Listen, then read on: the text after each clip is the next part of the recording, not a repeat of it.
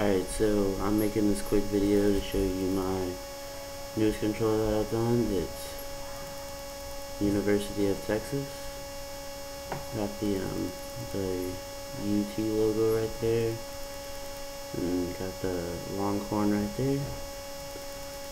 It's white bumper, trigger, sync. Back has his name on the battery pack. Bottom piece is white. All white buttons, white D-pad. Underside is white. So yeah, that's just about it. So like, watch out in the future, because I recently did a mod, but I haven't clear coded the controller yet, but it's coming and it's pretty sick. So thanks for watching, and please comment, rate, and subscribe.